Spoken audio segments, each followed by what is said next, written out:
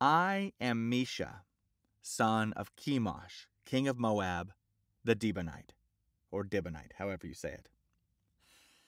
These are the very first words that are carved into the Moabite stone, also known as the Mesha Stele.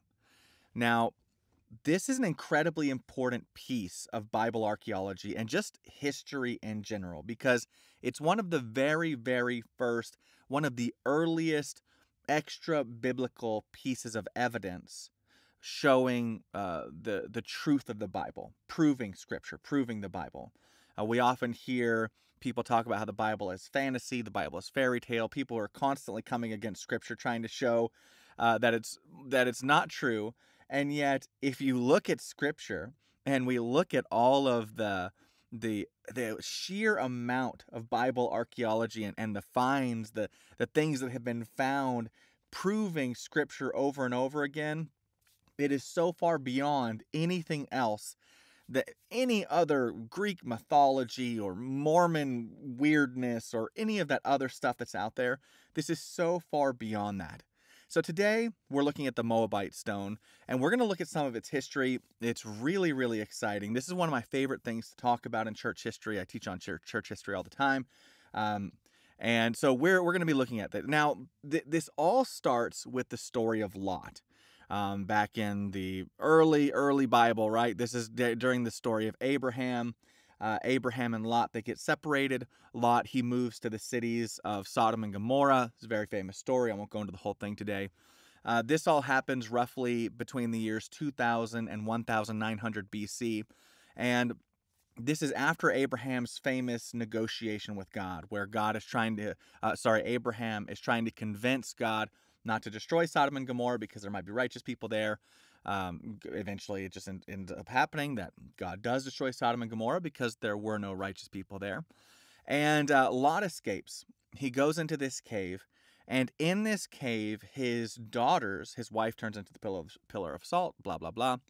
His daughters get him drunk, and they sleep with him, and they both get pregnant. Those two daughters, they have children. And one has Ammi, who becomes the father of the Ammonites. And the other one gave birth to Moab. And Moab became the father of the Moabites. And the Moabites are both of them, the Ammonites and Moabites, they were really, really important throughout church history. But the Moabites themselves, they were so key to church history in many ways. First of all, Ruth was a Moabite, and Ruth, of course, she was the grandmother of King David, who, of course, then became the great, however many, 12 generations to Jesus. And so the Moabites, it's amazing, this people group that was born from Lot, that was born out of incest, became the what are they called? The ancestors of Jesus, the King of Kings and the Lord of Lords. But before all of that, before Jesus came onto the scene, the Moabites, they were enemies of Israel for generations. And there was a point in time where the Israelites, they had conquered the Moabites. The Moabites were a vassal state. They were enslaved, for lack of a better word. They were underneath the rule of the Israelites. And then around the year 850, so all of these things happen, right? The hundreds of years go by, and King David comes and goes. He dies. He fights with them. King Solomon has come and gone. Elijah had his major confrontation with Jezebel and the prophets of Baal, and then he's later taken up in the whirlwind. Jezebel gets thrown out of a window. All these things happen. Ahab, her husband and puppet, had died. Elisha is ministering in the land. And this is now about the year 850 BC. So there have been 1,300 years that have passed here. And I want to read this to you. This is from 2 Kings chapter 3, verse 1. And then I'm going to read the opposing view, which is from the Mesha Stele, from the Moabite Stone. And it's amazing how these two, they come together and they coincide so perfectly with Scripture. And I might actually even jump back and forth between the two here. So it says, 2 Kings chapter 3, verse 1 says, Now Jehoram, the son of Ahab, became king over Israel at Samaria in the 18th year of Jehoshaphat, king of Judah, and reigned 12 years. And he did evil in the sight of the Lord, but not like his father and mother, for he put away the sacred pillar of Baal that his father had made. Nevertheless, he persisted in the sins of Jeroboam, the son of Nebat, who had made Israel to sin. He did not depart from them. Now Mesha, king of Moab, this is verse 4, was a sheep breeder, and he regularly paid the king of Israel 100,000 lambs and the wool of 100,000 rams. So this was the tribute that the Moabites had to pay to the Israelites. But it happened when Ahab died that the king of Moab, so remember Jezebel and Ahab, they were the ones who fought against Elijah, that Elijah had that whole confrontation with against the prophets of Baal. So Elijah has been taken up in the whirlwind. Elisha, like I said, he is ministering in the world right now.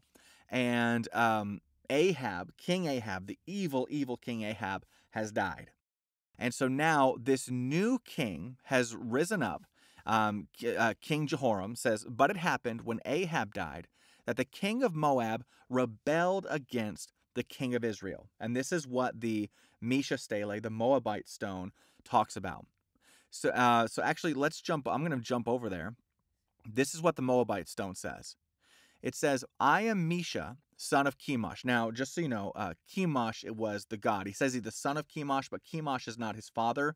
Chemosh is actually the god that they worshiped, that the Moabites worshipped at that time. I am Mesha, son of Chemosh, Gad, the king of Moab, the Dibonite. My father reigned over Moab for 30 years, and I have reigned after my father.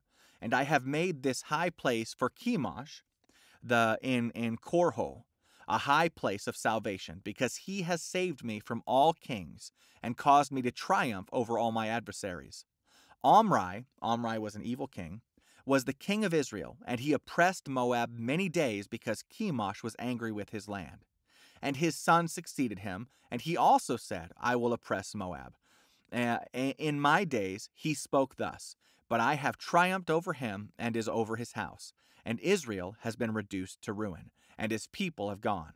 And Chemosh said to me, go, take Nebo from Israel.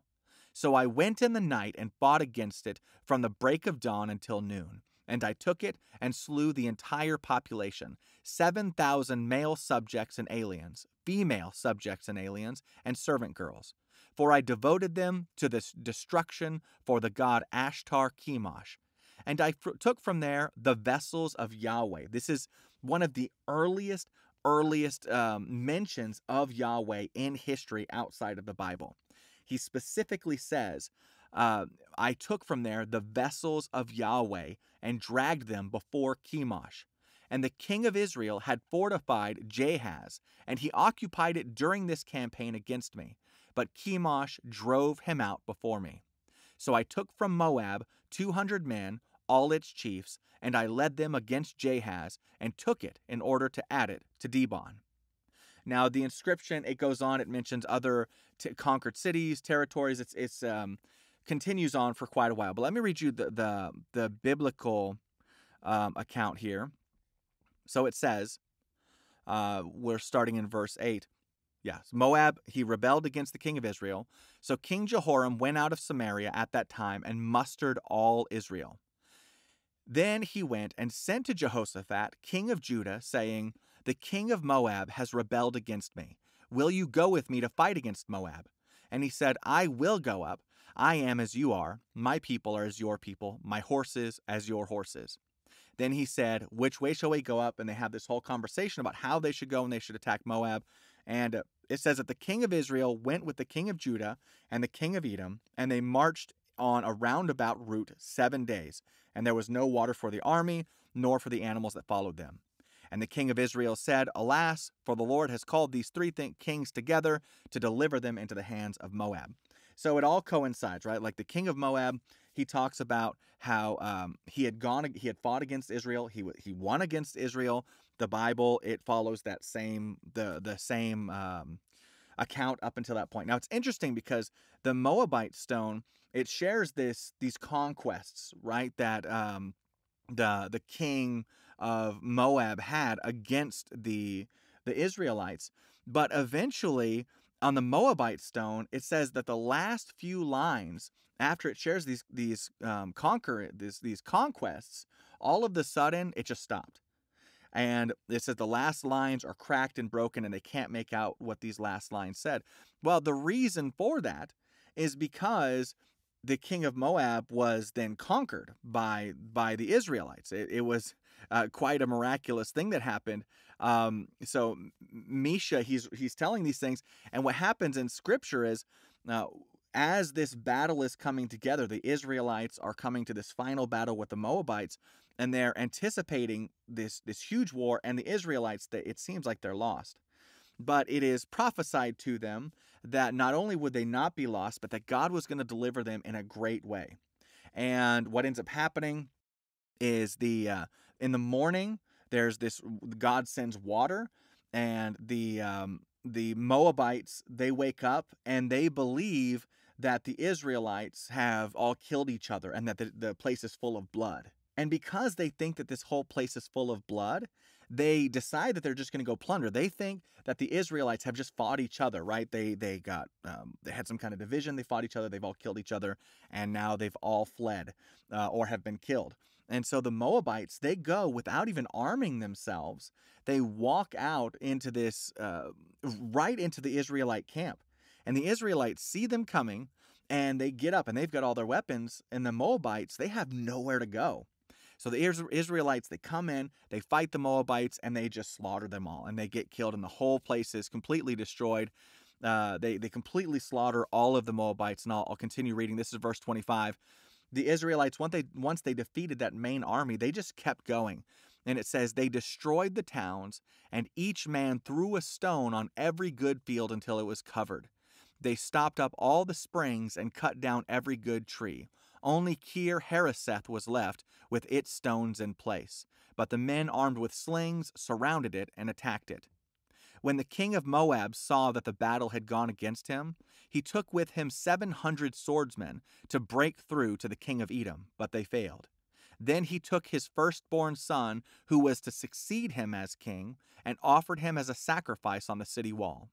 The fury against Israel was great. They withdrew and returned to their own land. Now, the story doesn't end there. If you remember, the Moabite Stone says that it was Mesha, who was the son of Chemosh, the Dibonite, right? Well, after all of these things happen, after the king of Moab, after Mesha was killed, time went by, this stone was lost. Until 1868 in Dibon, which is the exact place that he said that he was, where Mesha said he was from. So in Dibon, in this exact place, there happened to be a missionary by the name of F.A. Klein. And he had discovered this stone that seemed to be proving more biblical history, right?